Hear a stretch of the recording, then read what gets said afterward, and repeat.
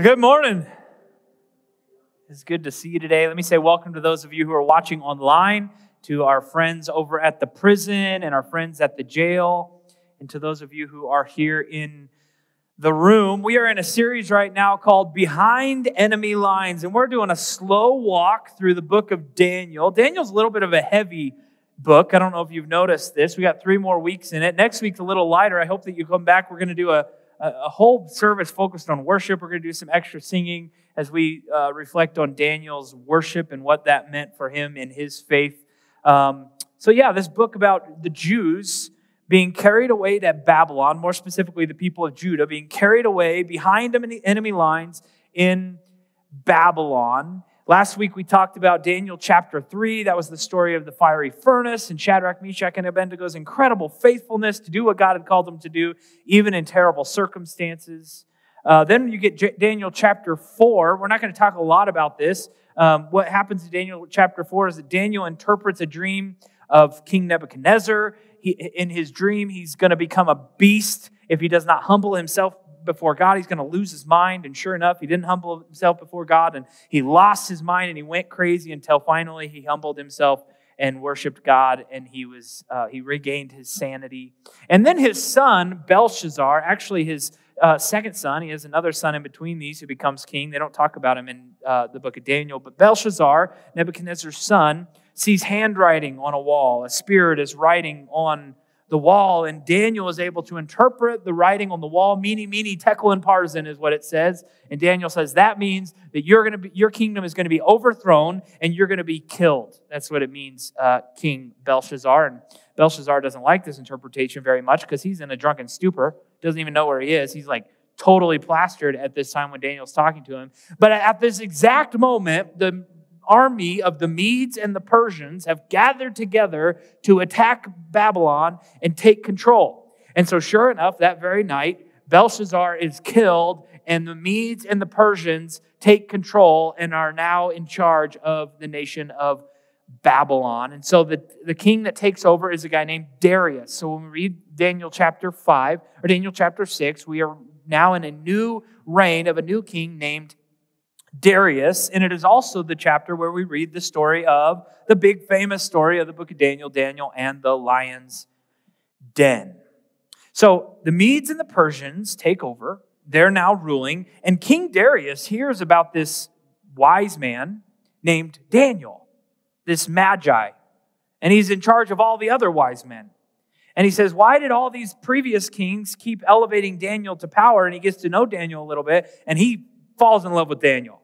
Like he just thinks Daniel is the bee's knees, awesome dude, elevates him to power. Now all of a sudden Daniel is again in charge in another king's rule of Babylon. This just keeps happening over and over again. And so all the other administrators, all the other politicians are jealous. They're like, who's this Jewish Babylonian that you're going to put in charge of us? Like, we've been loyal to you. We're your dudes. What do you mean, Daniel? Who's this guy? So they get all jealous and angry at Daniel, and they start plotting. Then the other administrators and high officers began searching for some fault in the way Daniel was handling government affairs. But they couldn't find anything to criticize or condemn.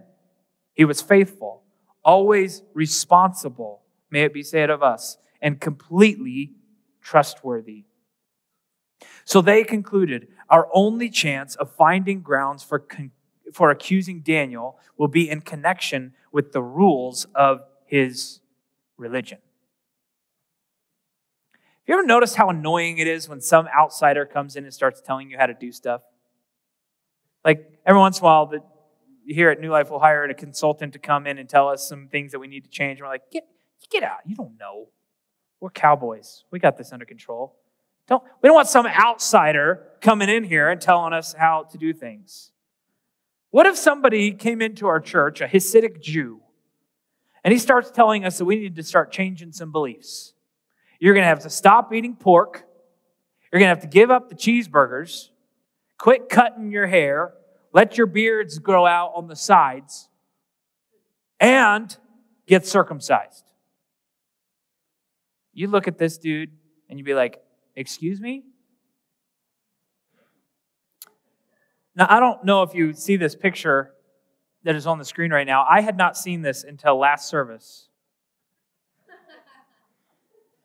But Grant did some photoshopping and made my beard look much better. Apparently, you got to cut it like that. That's how you do it if you want to be. You can't trust any picture you ever look at, by the way. Like, there's photoshoppers even better than Grant. So this Hasidic Jew comes in and says, you got to start living this way and doing this your life this way. And everybody's like, no thanks, Daniel. We're good. We don't need your input. We've got this all figured out. Daniel's like, are you sure? Because there's only one way to eternal life, and you got to be adopted into God's family. You've got to be a child of God. And so if you got to do things like we do things, and this just ticks off the Babylonians. They just can't stand it. But if you think about it, isn't this kind of what we do, Christians? We say, have faith in Jesus, and you can live forever. Have faith in Jesus, and you can go to heaven. You can be a child of God. Jesus will make your life better, and He'll make you better at life. Hey, you should come to Jesus. This is why we say it. Jesus says, I am the way, I am the truth, and the life. The thes are very important in this passage. No one can come to the Father except through me. There is only one right way. There is only one truth. The only way is a relationship with Jesus. Believe in Him and you will be saved. Believe in anything else or anyone else and you will not be saved. It's the only way. In other words, Christianity is exclusive. One way. It's not my truth versus your truth. It's not my opinion versus your truth or your opinion. There is no mine and yours. It is the one way, one truth. Pick it or be wrong. Now, you can try to get to heaven by being good. This is what most of the world does. Are you going to heaven? Well, I try to be a good person. Well, you failed. You failed the test because that's not the way. The only way is Jesus. The only way is a relationship with Him. You couldn't be good enough, so the one who was good enough came to earth and He died to make you good enough. The only way for you to be holy is to be made holy by the only one who is holy. To be washed clean. No matter who you are, no matter what you've done, no matter what your background is or what you look like, you need the blood of Jesus to wash your sins away and make you holy. So Christianity is the only way. Any other way will fail. It's the only way. So Christianity is exclusive, but it's also inclusive. There is a huge difference between claiming that Christianity is exclusive and excluding people from Christianity. Everyone is welcome. There's only one way, but you are invited to walk that way with us. Come as you are, just as you are. At New Life, we even say, belong before you believe. Start walking with us. There is a path. It's the right path, but you're welcome to join us. This isn't good enough for people, though. In our world, we're not okay with you having truth. We just like relativity. We like the my truth, your truth type things, and we can kind of just pick and choose and sprinkle in whatever we want. And I don't like that part of your faith, but I like this part, so I'll take that part and throw out this part. And we just kind of create our own beliefs, and now it's my truth. This is the world we live in. The reality is that the exclusivity of Christianity does not mix well with the tolerance message of the West. Tolerance. Don't tell me you can do whatever you want, live your own life. Well, besides certain things, we don't like that. But do what you want, just don't tell me what I need to do. In other words, they are intolerant of our intolerance. They don't like it. They say there is no absolute truth, and that is absolutely true. Get over it. Well, unless I say it's true, then it's true. The problem is that my truth says that they're in a burning building. And whether they believe it is true or not, they're in a burning building. And the danger is real. So I need them to know the only way out of the burning building. I know the path. I've been there. I've walked this path, and I know it's the only way out. You got to walk this way. That's why we here at New Life believe that the come as you are message is so incredibly important. It emphasizes the inclusivity of our exclusivity. Jesus is the only way, but you are welcome to follow him. No matter who you are and what you've done, heaven is exclusive. But exclusivity does not require exclusion. Because here's the cool God we follow. Because heaven is exclusive, Jesus left heaven. Because heaven is exclusive, Jesus left heaven to include us. While we were still sinning against him, Jesus left heaven so that we could walk the only way to heaven. Daniel was inviting people to follow God, but they didn't want to. That's not the way I grew up. That's not the way that's not what my parents told me was the truth. What you're saying, there's only one God? Daniel, we've elevated past that. We are intellectually too smart to settle for just one God. There are many gods, Daniel. So the administrators, furious, and high officers, jealous, went to the king and said, the king should make a law that will be strictly enforced. Give orders that for the next 30 days, any person who prays to anyone, divine, God, or human, not God, except to you, your majesty, will be thrown into the den of lions. And now, your majesty, issue and sign this law so it cannot be changed. An official law of the Medes and Persians that cannot be revoked. So King Darius signed the law. You think this happens today? Lobbyists convincing rulers to pass laws for their own gain? Yeah, we live in Babylon. Verse 10. But when Daniel learned that the law had been signed, he went home and knelt down as usual in his upstairs room. Breaking the law is what he's doing here. With his windows open toward Jerusalem. So Daniel's protesting. He's protesting quietly, but he's not hiding his protest. I think there's some cool details in this verse that just tell us Daniel's posture toward breaking this law. He's not organizing a riot. He's not looting the castle. He is living counterculturally. He's breaking the law, but he's doing it peacefully. He's not just going with the flow and doing what everybody else does. Okay, made a new law, I'll just follow it. He's saying that law goes against what I believe, so I cannot follow it. I think in our world, we're called to do something similar because we don't live actually in Babylon. We say we live in Babylon, but the evils of our nation do not even come close to comparing to the evils of Babylon, in which they're killing advisors, can't tell them what their dreams are, or castrating captives from another land, or whatever. Like, we don't live in the evils of Babylon, but there are evils that go on in our society, right? And Daniel says, I'm going to take a stand against this evil. Well, we've been called to do something similar. How do we do this? Well, I have some ideas.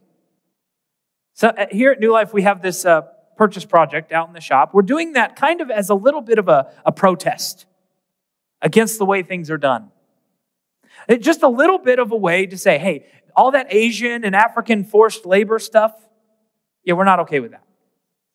All the slavery that's going on in order to produce the clothes that we wear on a regular basis, we just don't think that's okay.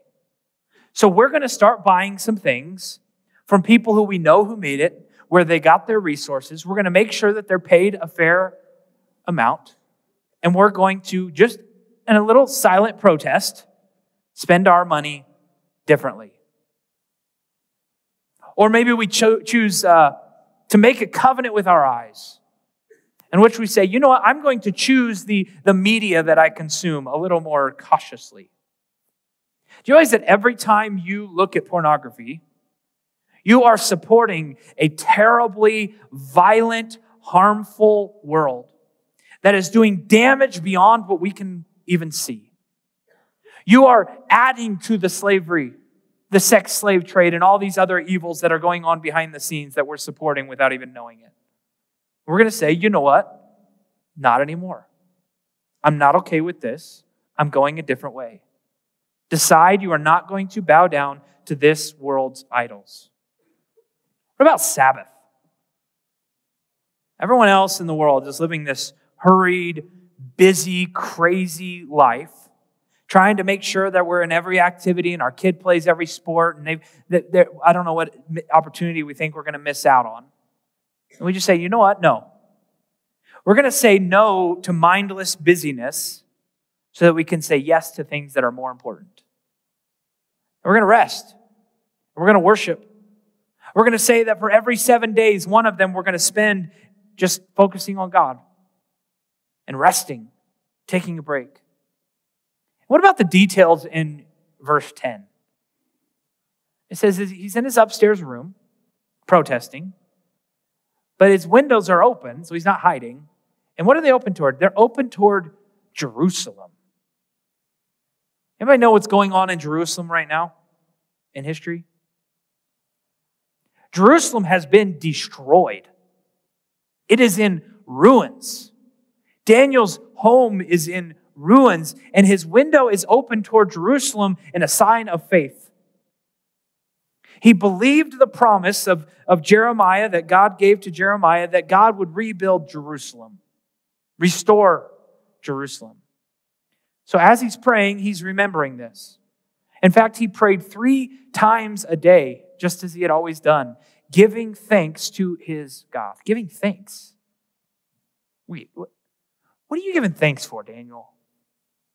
Isn't it obvious that God has abandoned you?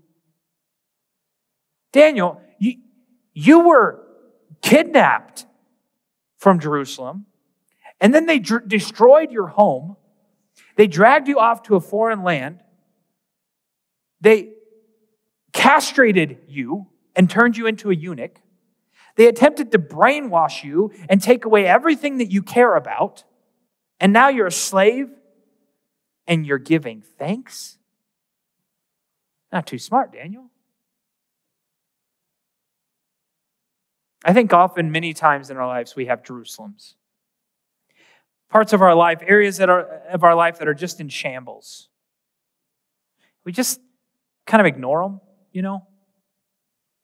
Maybe I use some drug or alcohol or habit or eating or busyness or something to kind of forget. I can't deal with the pain of what's going on over there, so I'm just going to block out that memory. I'm going to pretend like it's not even there. I'm just going to choose not to face it and move on with my life. I got enough to deal with in Babylon. I don't have time to think about Jerusalem, right? When Darcy and I moved to Gillette, we started working here at New Life, and things were going, they didn't go too great at the very beginning, but then things started going really well here, and ministry was going well, and it's the first time I'd ever been a part of a ministry that was really succeeding and doing some good things, and so this was really taking a lot of our attention. But Darcy and I at the same time were struggling with infertility, and we believed that God had called us to be parents, to raise a family, and so we kind of had these two different things. In this area, we were kind of really fully giving ourselves, but then there was this other area of our lives that we're just not happy with, not satisfied with, not okay with the fact that we couldn't have kids. And so we were kind of privately sneaking off to Seattle every once in a while to go see this fertility doctor and try to figure out why we couldn't have kids. And everybody's like, man, you guys really like vacation in Seattle. We're like, yeah, it's a vacation. That's why we're going to Seattle. And so we're going and we're trying to figure all this out. And the whole time we're doing ministry here, we've also got a window open toward another mission, something else that we believe God has called us to. And just as God was faithful to rebuild Jerusalem, God was faithful to us. Now we have 2 sons, and we say, thank you, Lord.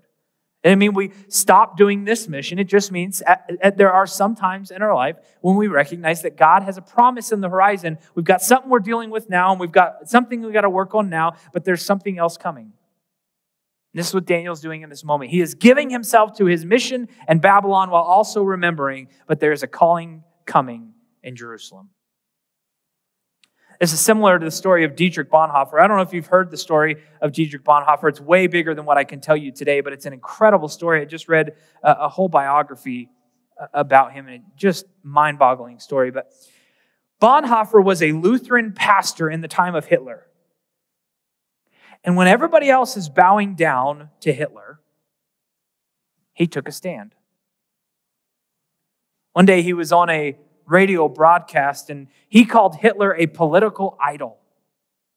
And specifically, he calls out to Christians and he says, Christians, you cannot bow down to this political idol. You guys have elevated him to a status that only God should have.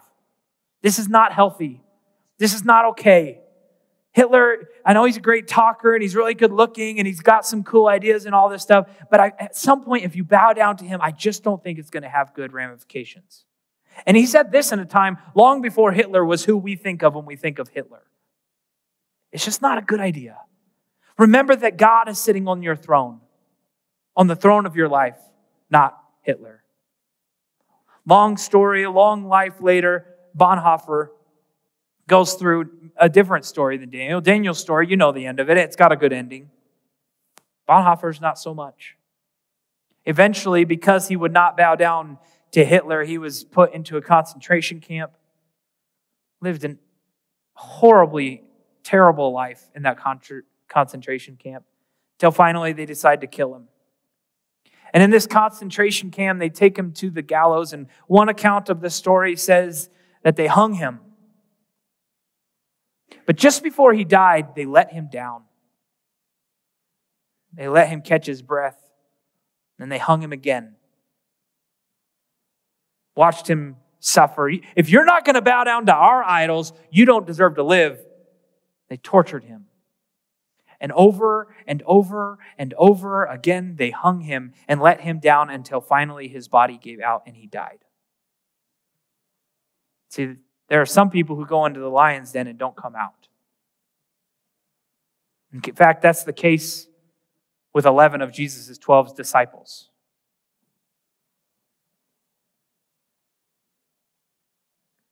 Faith in God is a heavy burden to carry unless you listen to the people who say what Bonhoeffer was like when all this was happening. Unless you listen to the people who say that somehow he had peace and he had hope through the midst of all of it. Unless you expect and you know that the God of the universe is not just going to command you to go to your death before him, but also that he will be there with you. That he will give you hope that's not explainable. That Shadrach, Meshach, and Abednego could not have gone into the fiery furnace in their own strength, but God gave them peace that they could not have otherwise had. That Daniel, being faced with the lion's den, would not in his own strength have had the power to go to the lion's den. But God was with him. And God gave him what he needed when he needed it. Jesus says that if the world hates you, remember that it hated me first. The world would love you as one of its own if you belong to it, if you acted like they act, if you do the things that they do. But you are no longer part of the world. I chose you to come out of the world, so it hates you. I chose you to be a part of my eternal plan, not just obscure, meaningless world stuff that's going to all pass away. We are called to be different, to be countercultural, to take a stand when necessary. So are we? Are we doing the same things that everybody else is doing, or are we taking a stand when Hitler becomes too powerful? We don't even tell people at work I'm a Christian. How am I going to stand up against Hitler? I believe that God will give us what we need when we need it. And I think it's time for a little bit of humble disagreement. This is what Daniel did. We don't have to organize some uprising. We don't have to riot and loot, and we just got to live differently. We just got to say, hey, we believe that Jesus makes our lives better and makes us better at life, so we're going to do what he says. And Daniel disobeyed the law.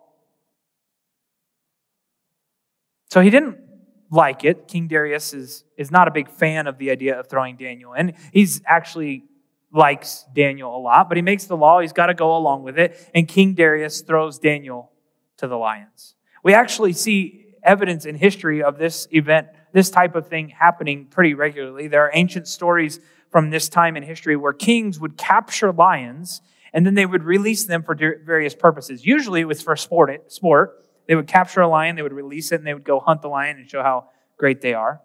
Other times, they would release these lions in battle to attack their enemies. Sometimes they would do it in arena to fight gladiators, to fight against slaves for entertainment. And sometimes they would do it to punish their captives. And if that sounds terrifying, it is. And this is what Daniel faced. He's in the lion's den.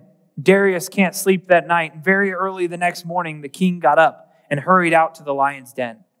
When he got there, he called out in anguish, "Daniel, servant of the living God, was your God, whom you served so faithfully, able to rescue you from the lions?" Daniel answered, "Long live the king. My God sent his angels to shut the lions' mouths so that they would not hurt me.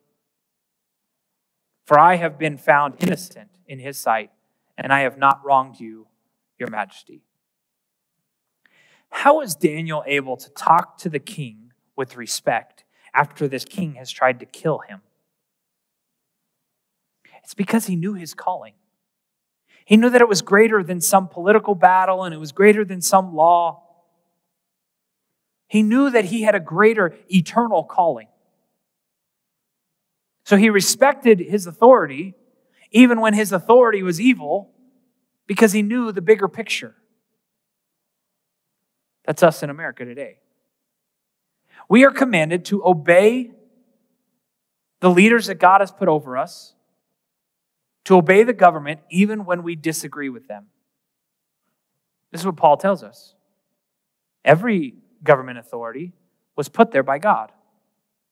So even when what they're telling us to do may be unwise, even when they tell us what to do would cost us money, even when they make a law that would make us have to work harder, even when they make a law that will remove some of our freedoms, unless they are telling us to do something that is unbiblical, we say, okay, God has placed you there, and I'll obey.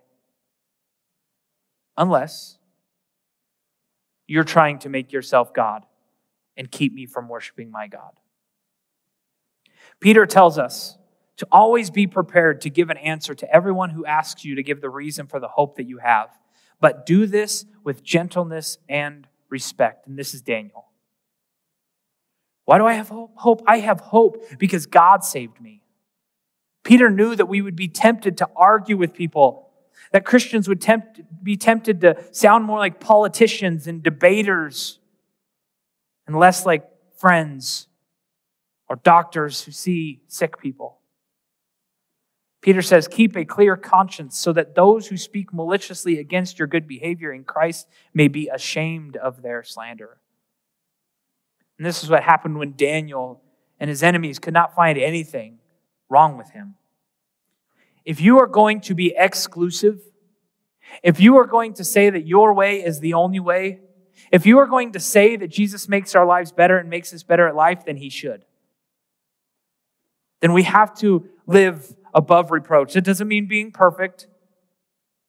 It means being honest about our weaknesses. It means being honest about the life we're living and actually living the life we say we're living. Would you hire a fat trainer? Nope. Why? We expect some authenticity. Doesn't mean I don't want to hire a trainer who's never eaten any ice cream. I just want one who's living the life that he's telling me I should live. We want some authenticity. And this is what I think our world is asking for from Christians. Now, sometimes they're a little bit hypocritical in their expectations. But this is what I think we're called to as well. You know, we live in the Google generation. That means all the millennials are sitting back fact-checking everything I say. They're like, oh, I don't know if that's right. Let me Google it and see if... And if I'm found out to be lying, or if it's found out that I didn't do my research and I'm claiming confidence about something that I'm not, then I lose credibility. That impacts my witness. That makes it harder for me to be a representative of Christ. So I've got to some extent, live above reproach. Can you imagine being Daniel? He's been in the service of the king for decades now. Like he's an old man by this point. And these politicians are scouring all documents, all the things that Daniel has done to try to find anything that they can hold against him, and they can't find it. Can you imagine? Like, what kind of life did you live? Were you a hermit? Nothing? They couldn't find anything? And that's the life that Daniel lived. May it be true of us. I'm not going to be perfect. I screw up all the time. But I'm going to be honest about it. I'm going to be transparent about it. And when we do this, when we are able to find this kind of honesty in the way we live our lives, then our ministry will prosper. Our impact will grow. And this is what kept happening with Daniel over and over again. As he was faithful to his calling, as he was faithful to the mission that he was teaching, Daniel prospered. So again, under this king, Daniel prospered during the reign of Darius. And then, we're going to talk about next week, the next king. And then under the reign of Cyrus, the Persian. Isn't this what we want to be said of us? That we were so faithful to God, that we lived out what we preached, and that God was with us through it all? So much so that our influence in this world grows. Well, this is what I see all around this church. As people who've decided, I'm not going to just say I'm a Christian, I'm going to be a Christian. I'm not just going to say I have the hope, I'm going to live according to the hope. I'm going to live it out. I'm going to stay faithful. God, I thank you for the gift of grace that makes it possible for us to walk in your truth. God, I pray that your Holy Spirit would wash us clean, that you would give us fresh starts, that you would renew our minds